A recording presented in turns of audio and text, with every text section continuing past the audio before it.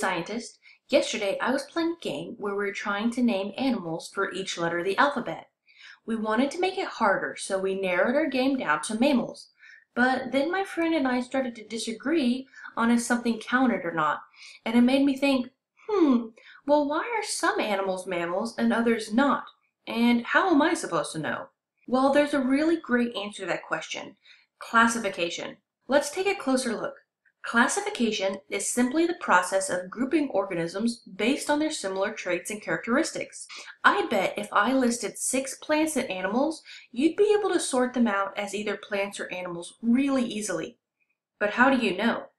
Well, the biggest difference is that all plants use photosynthesis to turn sunlight into food energy, while animals have to eat to get energy and are unable to do photosynthesis. But if we look closer at our animal kingdom, it's divided up by animals with spines, or vertebrates, and animals without, or invertebrates. And we can sort our vertebrates into even smaller classes. We can make a mammal class, and these are all animals that have hair, give live birth, and most importantly have mammary glands, which allow them to make and feed their milk to their babies. Another class of animals is birds. Any animal that has feathers is automatically a bird, but all birds also have 2 wings and lay eggs. Our next class is reptiles. All reptiles have either scales, bony plates, or both, and they are all cold-blooded animals that breathe air. Another class of animals is amphibians. These closely resemble reptiles with one big difference. At the start of their life cycle, they live underwater and breathe oxygenated water through gills. Then they change as they enter into adulthood and live on land and breathe air through lungs. Our last class in the animal kingdom is fish. This group is enormous and includes a lot of different animals. The one thing they have in common is that they all live underwater and have gills to breathe dissolved oxygen in water. Now that you know all of the different classes of vertebrates, I bet it would be really easy to classify any animal. Let's try some. Let's look at an elephant. They have hair, although sparse. They give live birth to super cute baby elephants.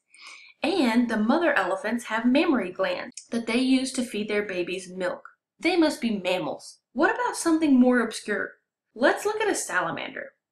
Kind of weird and slimy looking, but look at that cute smiling face. These guys start out their life cycle in the water with gills, and then as they get older, they develop lungs and breathe air. That means they must be amphibians. See, you're already a pro. So let's take a quick look at how invertebrates are divided up into classes. Invertebrates are all of our animals without a spinal column. These include things like worms, arthropods, or invertebrates with jointed legs like spiders, bugs, and crustaceans, cnidarians, or jellyfish, echinoderms with spiny skin like starfish, mollusks like snails and octopus, and sponges. And we could even do the same thing with plants.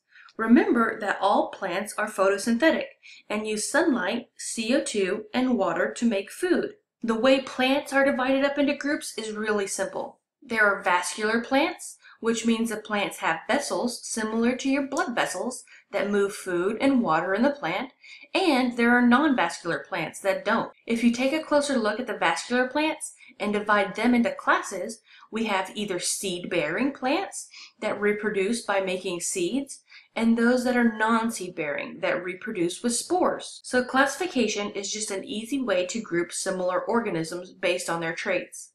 Let's take a look at a question.